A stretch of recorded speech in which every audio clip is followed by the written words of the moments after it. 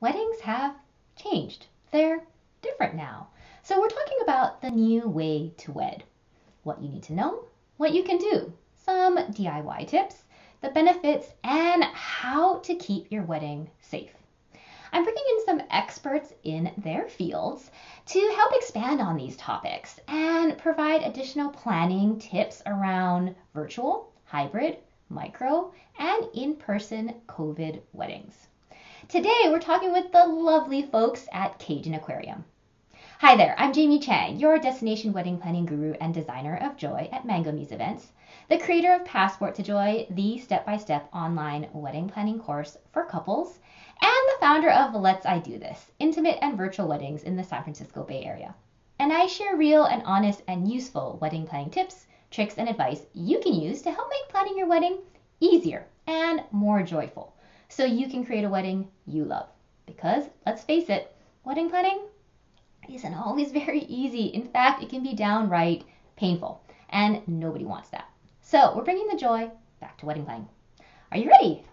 All right, so let's do this. Let's dive in here. Now, today we're doing something a little different, and we're having a fun conversation with some fun friends about the new way to wed, about these alternative weddings, about COVID weddings. And today we're talking with Tyler and Shelly from Cage and Aquarium. Cage and Aquarium is a unique DJ and photography company who has been an industry leader for over 15 years. They specialize in turntable and vinyl DJing, combined with the newest technology, giving your event an authentic music experience. And their photographers are able to combine natural portraiture with a creative documentary style to tell a unique story for each couple. Known for their intimate and customized process, they pair clients with the absolute perfect DJ and photographer for their special day. And now with their new Be There virtual event experience, they can use their DJ and MC skills and technology to connect people in these strange times. Let's dive in. So, hello, welcome Tyler and Shelly. We're so excited to have you here and just chat about weddings. Hi, Jamie. Yeah, thanks for having us. So excited, so excited. Okay, we have a lot of things I wanted to chat about, but before we dive in, I have kind of a fun, it's interesting to me anyway, interesting question for you just in terms of your business and then kind of life right now.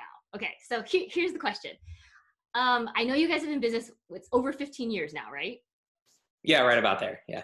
Okay, so the question I have is, what got you started? Like, what made you decide, yeah, I'm going to start this business? And then what makes you continue to say, yeah, I'm going to continue this business now?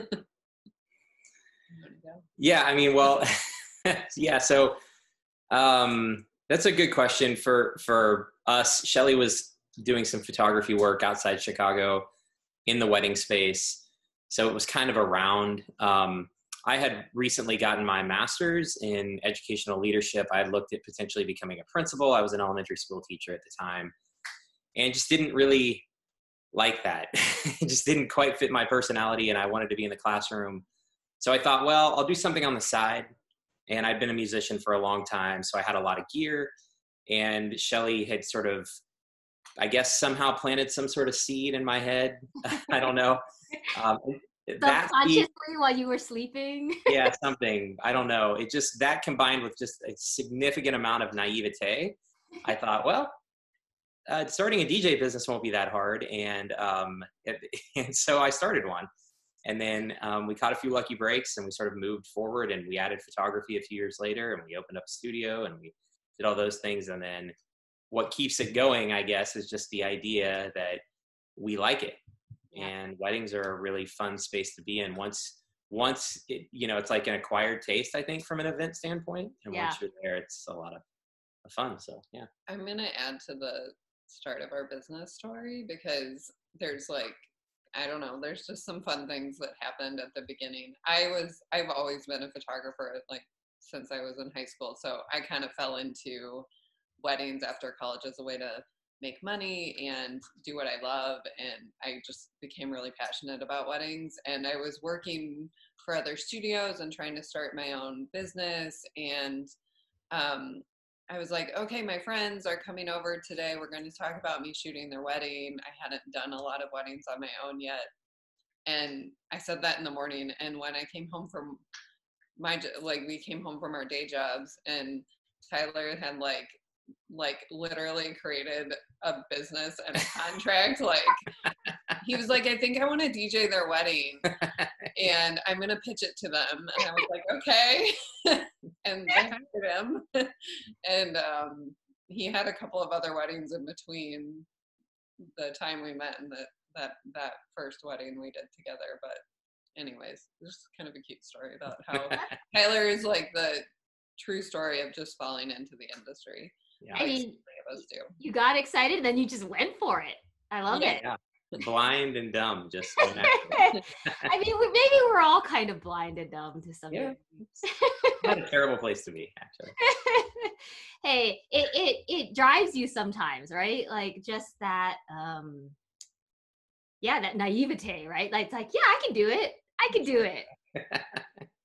I think maybe it's also a young thing too. Yeah, that's a good point. That changes a little bit, perhaps. We lose a little bit of that. But okay, cool. I love it. Because we obviously will be sharing a fun little bio about you guys, but I thought just a little taste from your end on the beginning and the now is fun to hear. Okay, so this is my second question, and then we'll dive into the heavy. So what's the best part and the worst part about life in COVID for you guys? That's a good question. You have some ideas? I mean, the best part for me is my life is a lot more even now. When you work in the events industry, there's a lot of on the go and things change all the time. Your schedule and what you're doing on a day-to-day can really shift. So I have a lot more time to work out and cook and do things that I normally just put to the wayside. So that's kind of what I like about quarantine life. What's the worst part? The worst part? Sitting. She's sitting next to me. Sitting next to you all the time. No, yeah. Yeah. I mean, well, on a very personal level, most of my family lives in all of my family lives in the Midwest. So it's hard to being here in California. I've always taken solace in the fact that I could just hop on a plane whenever I wanted to see them, and I can't do that right now. So right. That's got to be rough for you guys. I know with the, I'm going to say recently moved, but recently moved, and I can't imagine that has to be hard. Yeah. Yeah. I mean, for me, it's hard. Honestly, there are opportunities, which is great. I mean, that's kind of nice. I feel like it's fun to kind of recognize different opportunities and just look at context in life. But that's a minor thing. Honestly, for me, it's pretty much sucked. I hate it. I'm not the type of person that likes being inside. I definitely like having a routine where I need to be governed by being places at certain times. It's really beneficial to the way that I work, and that's completely gone. So there's been a lot of work. Actually, I think more work because of this. I mean, I think in general, it's pretty easy to just wake up and work until you go to bed when you're in quarantine. Yeah. And that can catch up to you. So there's good opportunities, which is nice. But for me, it's been pretty terrible, to be perfectly honest. And I'm pretty ready for all of it to change. But also, I think that I'm proud of how diligent we've been and how safe we've been. And I think that's paying off. And in just the fact that we have a general level of comfort and less anxiety about it, just because we've been really strict and good about it. Yeah. So. Yeah. And that's great. I mean, I think we all have to do our part, right? Especially just given everything, which I guess is a good segue into the new world we live in now, right? And the new weddings that we're all doing and seeing. And then, as a couple, it's like figuring out kind of what these different types of weddings are and what they mean and how to do them and how even to kind of wrap your head around some of it, I think is hard. So we've been trying to sort of help with that. And in terms of for you guys, like my question really is just as, you know, as couples start to think about, you know, these new ways of getting married, whether that be virtual, whether that be micro, whether that be some kind of hybrid, you know, like what's something important that, you know, you think they need to keep in mind when it comes to music or photography or live stream, which is big part of what you're doing now, in terms of either planning or logistics or what have you? Because I know you guys have been working hard at a bunch of events and they're not all easy. And I think that's, I'm sort of diving into your question here, but I think that's one thing, at least I think, that it's a hard thing for people to realize. But what do you think something is, you know, that you would think like is the important thing that they need to keep in mind as they're sort of thinking through or thinking about doing a different alternative kind of wedding? Well, I think there's a lot for people, especially if they're trying to have something small and in person.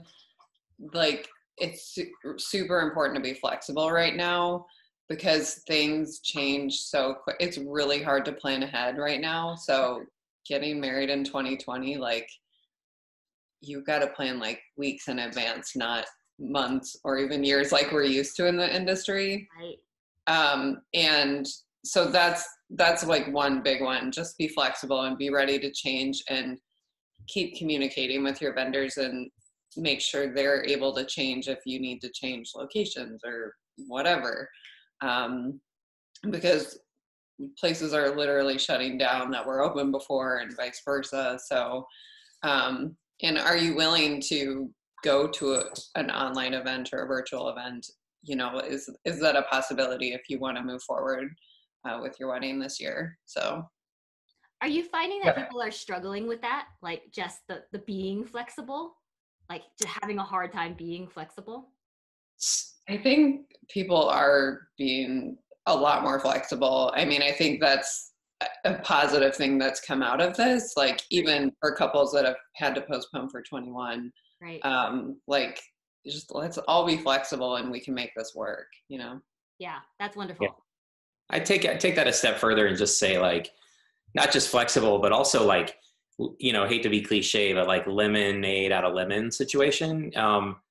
The couples that we're working with that are like seeing this is kind of an interesting and cool option are the ones who are having the best experience. Yeah. And then the couples who are still trying to cram in those 120 people are really putting everybody in a really rough spot. And so rules are different from county to county. And we're in San Francisco and Chicago and San Diego. So we've got kind of this different view of different places and how they're responding. But even within those markets, there are tons of different counties that have different rules. And so we're having to jump on calls, and we're finding many times that that the rules are just so different and so gray. And just, I mean, I would say like, honestly, the couples who are trying to take advantage of those things are really struggling at the end. Yeah. Because vendors are starting to be like, wait a minute. And, you know, planners that are kind of trying to like facilitate, it's very difficult for planners right now because they've got couples who want to pull something off. They've got vendors and other people saying, wait a minute, Yeah. it's even legal. Yeah. And they're navigating that space. It's very difficult. And I would just say, if people just embrace a smaller concept, keep everybody safe, and make the best of some kind of like hybrid or virtual experience, if you really want to go through with your wedding, there are a lot of really, really fun and cool things that people will talk about for the next 20 or 30 years. You just have to embrace it too. Yeah. Yeah.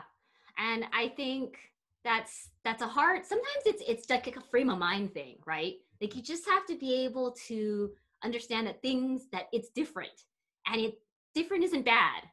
Like Right. different can be awesome. Which like I know you guys have done a bunch of events. So tell me, what do you think is like the biggest benefit or the biggest like plus side thing of doing something that's a little different now? Like what do you you're talking about the couples who are embracing it. Like what do you think, or not what do you think, but what have they said they love about this new version of a wedding? Well, I think there's there's a lot of fear right now about in-person events. So when you adjust what that looks like and you make it a very micro version of what an in-person gathering normally looks like, and then you add the virtual and the online element, like you're creating a safe space, as you know, as safe as you can for those in-person gathering, and then you're creating a space for your guests to, you're eliminating that fear portion of it, which is what's so hard about moving forward with a wedding right now. So when you remove that fear portion of it, you can focus on like having an awesome event, which is what we're finding, like couples that are doing actual, you know, celebrate and play, what we've termed celebrate and place, when they're doing something totally online, or they have, you know, just a few people gathered in person and then everybody else online. There's just so many emotions coming through. And I don't think that can come through if there's still a fear element there. I don't know. Yeah, I agree with that. And also, there have definitely been couples, I mean, we've been lucky to work with a lot of people who are kind of embracing this. And it's kind of a spectrum, right? Some people are really fully embracing it. Others are sort of in the middle. Most people are kind of in the middle. But the people who are more on the side of a full sort of understanding of what's out there, they're looking at things like, you know, well, it was going to be hard for everybody to get to, you know, the wedding anyway. And so now we're going to be able to include more people. Or they're making statements like, to be honest, you know, there were 180 people invited. If I had my say, there'd be 40. Those are the types of situations that, you know, couples may take a step back. And yes, a big, large, amazing wedding is pretty much everybody's goal here. But the idea that there are some elements of the wedding that were becoming tricky and stressful to clients that are actually removed because of this, I think people acknowledging those and kind of using that to get excited about what's available to them. It takes a lot, but there are people doing it. And again, those are the people who are having a really great time at their events. And we have seen, from the emotional standpoint, we have absolutely seen more emotion in 2D than we ever saw in 3D. I mean, for real, the ceremonies that are being conducted, I mean, the 200 screens are all crying. Yeah. You know, it's a really, really cool, you know, situation for people. They're just like, the guests are so grateful that they're able to be there and celebrate with the couple, even though, you know, we're in this weird time. So. Yeah. Yeah. And I think that's the part that makes it special, right? We are in a weird time. I think that's probably what elevates it too, right? And the fact that we can't see people and hug people and, you know, do the things we used to be able to do, when you can be a part of something that's super happy like this, right? It's it's kind of amazing. Okay, so in terms of, you know, this kind of new virtual, online, hybrid, micro, whatever words you want to use for this, the new kind of alternative types of weddings, as people kind of dive into it, and I'm talking a little bit more about the DIY kind of couple here, but even for couples who are looking for help and they're just sort of starting to think about it, what's kind of an unexpected problem or something that they just don't even realize is necessary, or something they need to do, or something they need to think about, or something that could happen with these types of events?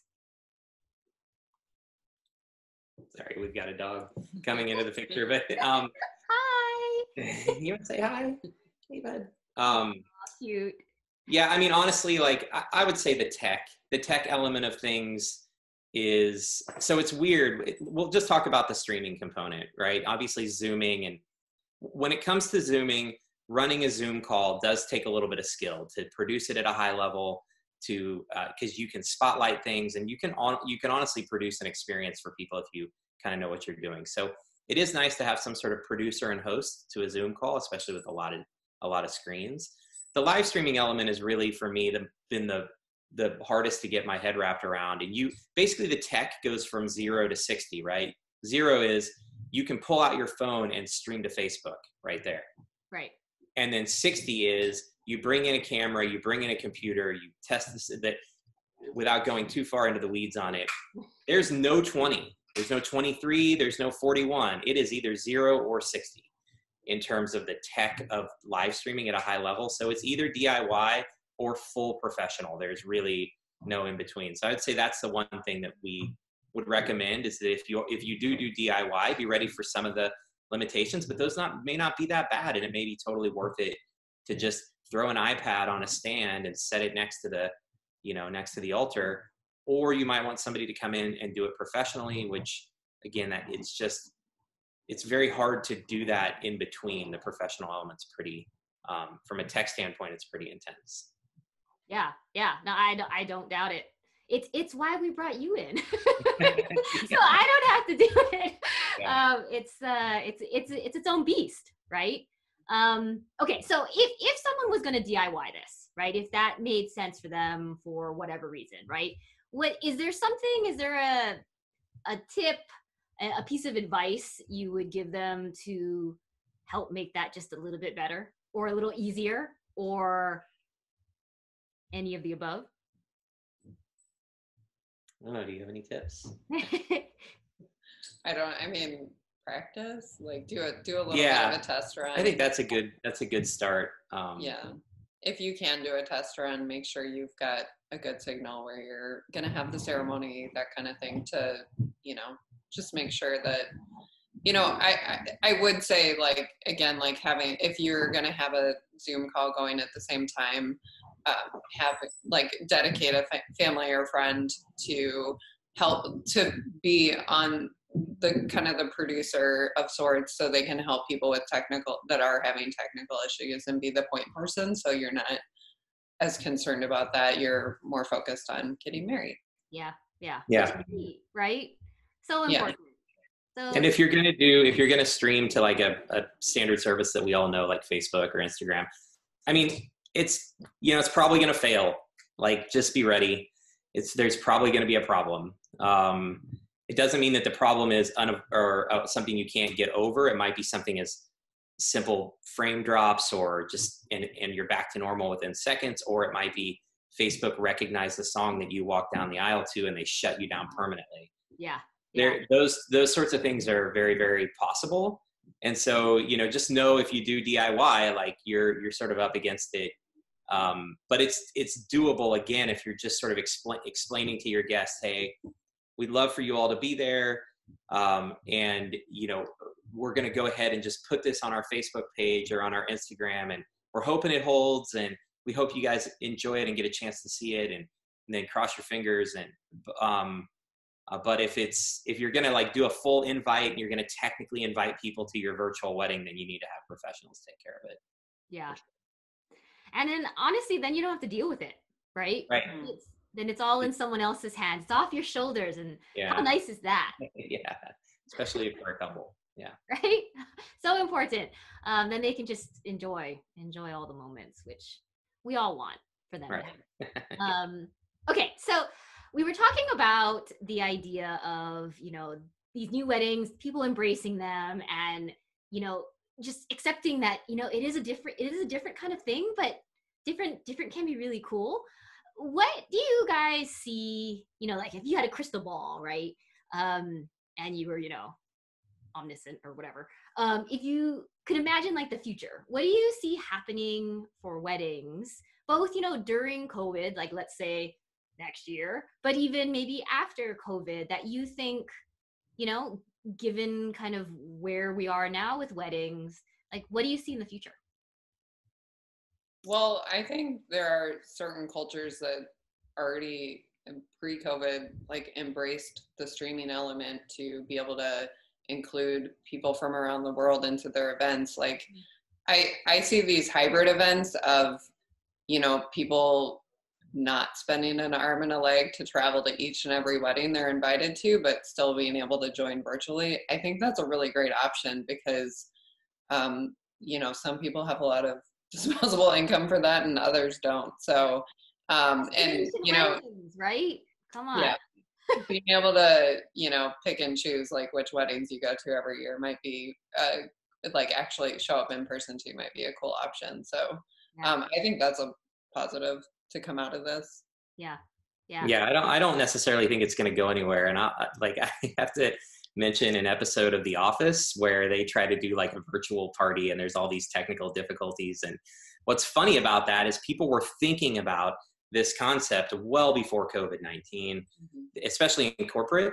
As a matter of fact, corporate events, as you well know, are likely, they're adjusting to this much, much easier. Right. And it's because this concept isn't that foreign. Right. And so I think that when this is all said and done and everything is back to, normal, I don't think I don't think streaming or virtual options as add-on options are ever going anywhere. Yeah. I think those will be around forever. And so, if there's other companies that are looking to get into this space, other people looking to do that, I mean, my recommendation is to like jump completely in because, yes, people say Zoom fatigue and yeah, people are really tired of this lifestyle, but the reality is it's actually quite convenient for people and it's safe, regardless of what happens. There's still going to be people who are a little nervous, whether it's because of the age bracket they're in or, maybe there's an autoimmune disorder. Those things are always going to be around. And so if you have relatives that have those concerns, virtual options are excellent. And we had somebody, book a stream of their wedding back in Chicago and we got everything ready and we were sort of like coming to the end and trying to figure out how many people were going to be watching it. And they let us know this is really only for 4 people. The grant, like now more people did watch it because they had that option, but the idea that they found it completely appropriate to, spend the money on a virtual event just for a couple of loved ones, I think tells you everything you need to know that not the shelter in place stuff that will eventually fade out. Right. But the hybrid element of this is, I don't believe going anywhere after COVID. Yeah. Yeah. I mean, I think it provides a lot of opportunity to just either have more people or like you said, like people who, aren't going to travel or who are immunocompromised or what have you, right? It gives people another option. Mm-hmm. I think that is, it's an opportunity to include people in a way that you couldn't before necessarily, or even now, right? Given COVID. Mm-hmm. Yeah, and it's safe, which I think is so important, which leads me to my other question, which is, you were talking about it earlier, the Chicago, San Diego, San Francisco Bay Area. And I think if anyone's been reading news, right, there's been all these articles coming out about these sort of illegal and or unsafe weddings. And I know I've heard of things from other vendors as well. I guess the question I have really is, I'm a big proponent of safety. And I think people really need to be paying attention to sort of what people are doing and not do those things.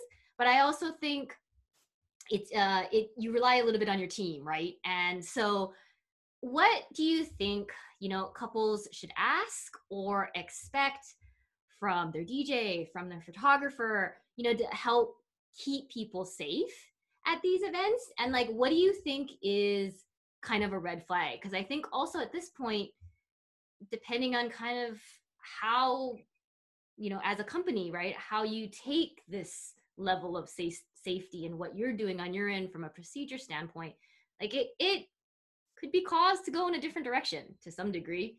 And so I'm curious in your eyes, from your point of view, what you think, people should be knowledgeable about or know about as they're diving into these in-person, even if it's small, an in-person wedding.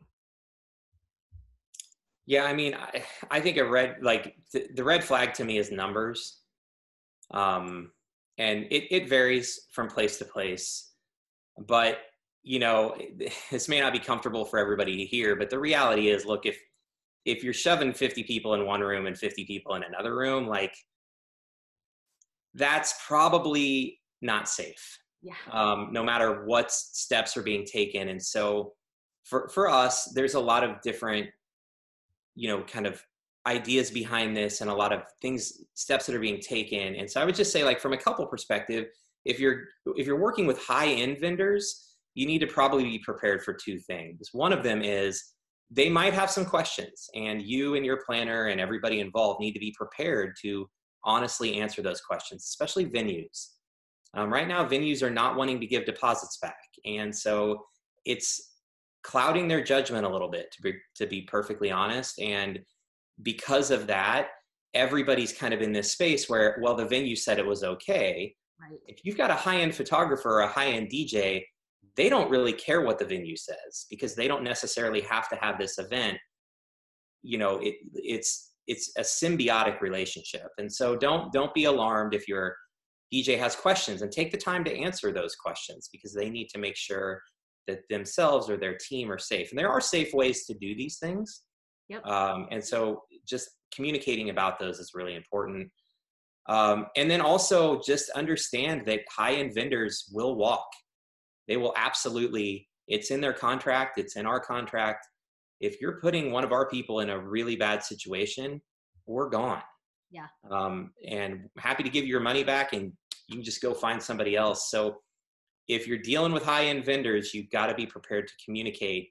And if you're trying to, stick 100 people in a place where there really shouldn't be 100 people, you probably need to be prepared for the vendors to push back a little bit. And if you communicate effectively and a lot of measures are in place and you've got a good team and there's trust there, right, it's doable. But the numbers are the red flag. And if you're still trying to have that, you're holding on to that 120 person wedding, and we're seeing couples that are like really on almost like it's like their identity. Like, I'm not going to let this, we're going to have this wedding, hell or high water. We're so committed to it. And it's like, that is honorable, except that you are putting people in danger. Right. Like, right. That's a great personality skill set to have if you're going for a promotion at work.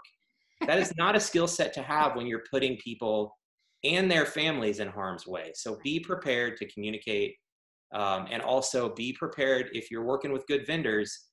They may tell you it's not going to happen, and you need to be okay with that. You need to have a plan B, and maybe just reassess the situation. You are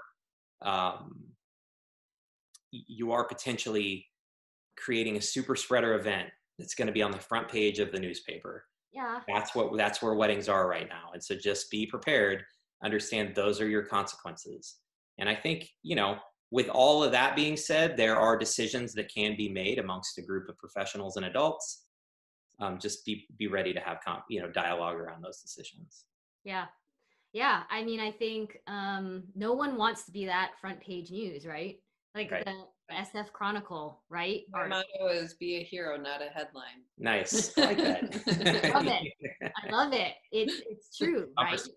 Yeah. I mean, you don't want, outside of the fact that you don't want people to get sick, because nobody wants their people, right. I mean, you also don't want that. You don't want to be the talking point at the water cooler, right? Or I guess there's no water coolers now, but the Zoom call, the talking point at the Zoom call. You get a water cooler background for your Zoom. We've had a lot of conversations with other vendors. I'll be the first to admit, we lucked into this virtual thing. We were well positioned for it right before all of this happened, and we jumped in. And because of that, we've had lots of great conversations with other vendors, whether they're other DJ companies, photographers, videographers, about what we're doing and how it may or may not make sense. It's seeming to me like the conversations are generally around this idea of what's legal, right? So it starts out by saying, well, if the city of Chicago or the city of San Francisco says this, then this is what we're going to do. But we very early on in talking to these other vendors said, now pose yourself another question. At some point in this planning process, it's very possible that the couple is going to wake up in the middle of the night and start talking about their wedding. And they're going to ask themselves, what if we actually harm somebody in our family? Yep. That is a very real question, regardless of what, the city of Schaumburg, Illinois says about how many people can be in a space. That's a real conversation that couples are going to have. And so build something around that, and build this virtual experience, which was so easy for people to poo-poo at the beginning. Right. And now people are like, okay, it's not going anywhere. It's not exactly what we wanted. That's how I was able to really talk to people and get them in a headspace where they may want to add these services into their own offerings because of that dialogue, not because new guidelines came out on the Thursday before a wedding. Like, that's important, but what's more important is the actual questions that couples are having to ask themselves. Yeah, and I think like I love your headline, the whole be a hero, not a headline, but I have one which is like, just because you can doesn't mean you should. Yeah. Like, in some of these cases, like even here in the Bay, right? Like, there are different rules in different counties. So you can have something this big here, but this small here. And like, how does that work when you're traveling to different, people are coming from different counties and going to different counties? It's just, I think people have to be really conscious of the idea that these numbers are numbers to help guide you, but really you got to be thinking like 3 steps more than that, right? And taking the precautions you need to be taking to protect your family, to protect the people you love, to protect the community, right? To protect the dude that you don't even know down the street, right? Because it's people's lives we're talking about here. And that's not something to play around with. Okay, so I had a question for you. I didn't want to interrupt you earlier. When you were talking about working with high-end vendors, right? And I do think there are standards, right, that we all have. What if you're working with somebody who's maybe not so high-end? And if you're in a situation where, like, you as a couple, like, maybe don't know what you imagine they should be doing, but is there anything that you're seeing or you've heard of or whatever in your realms where you feel like, oh God, like if I was a couple and that they were doing that or not doing this or saying this or not saying this or whatever, when it comes to these safety restrictions, is there anything that comes to mind that is kind of like red flag in that way from a couple perspective, working with somebody who's maybe not taking the steps they should be taking to ensure people's safety? And it's okay if you haven't. I just thought I'd ask the question. Well, I think people need to be like very openly communicating as much as they can about all the safety precautions the couple is taking, and like vendors, like if there are specific safety precautions that you should be taking, like what are you doing, and keeping those lines of communication clear. I think couples are going to find some vendors are more comfortable than others going to in-person events right now. So, yep. They're going to know as they start talking to the, we have clients reaching out, like, kind of like telling us like, hey, we're moving forward. And some of those clients are like taking into consideration, like, hey, we originally booked our, like, they booked pre-COVID. They're still wanting to have a wedding in October. Are you comfortable being there? Like, that's like, as a vendor, that feels really good when couples like consider like we still want to work with the same team of vendors that we booked. Like, are you comfortable doing that? Like, they're including you in the conversation. Like, that's amazing. Like, that's like top notch. Like, that's the best thing you can do. Yeah. Because if you have a vendor that's not comfortable, like, do you consider something else? Like, do you consider another option? Maybe it's postponing. Yep. I don't know. I don't know if that answered your question. Well, I think. Go ahead. Sorry, I was just going to say, like, I think in terms of high end, maybe that's not necessarily the distinction, because there are definitely high end. I mean, we're all part of like wedding industry conversations, whether that be via these kinds of things or, Facebook or whatnot. A lot of high end vendors taking very sketchy stances on this, to be honest. So high end is probably not the best way How about professional? Just like, right. So yeah, I mean, if you book like a, if you book a service that is maybe new and a little hungrier is probably the right way to put it, then they may be more willing to take some of those risks, which at the end of the day, is that a good thing? Is that, I mean, Right. so yeah, it's an interesting dynamic, but to Shelley's point, like communication is just key. It's the most important thing, and being willing to adapt. Communication and flexibility are really gonna, if you are gonna end up having a wedding that moving forward with everything, then those two things are key, no matter whether you have somebody you booked off Craigslist or somebody that's part of that sort of higher end echelon. Yeah. I mean, I honestly, like, regardless of COVID, those two things are real important normally anyway. I Right. think. Yeah. Good point. Yeah. Maybe flexibility is a little less, like you can be a little less flexible, but I think communication, right? It's oh so important when it comes to any relationship, I guess. I was going to say any vendor-client relationship, but any relationship, really. Yeah. Okay, enough of the heavy. Is there anything else before I ask my last random fun question that you guys just want to share? Just either about like these new ways to wed, or something you've been thinking about when it comes to safety, or anything. I mean, I think it's helpful to hear a different perspective. I don't know, anything extra on your end? Well, I think that people like as 2020 keeps moving on and things are not really changing that much, or getting worse in some areas, better in some areas too. People, they still want to have a wedding and they still want to get married. So what is just, be open to what that looks like. You can still get married now, and maybe you do postpone the big celebration to way down the road. Like, that's okay. Like, but what does your small wedding look like now, whether it's online or whether it's in person? Like, it's okay to have a wedding now and have it look a little bit different than what we knew weddings looked like pre-COVID, because it's probably not going to look the same for a really long time. So just be open, and you can still get married and have like a joyous celebration. You just have to shift your mindset a little bit.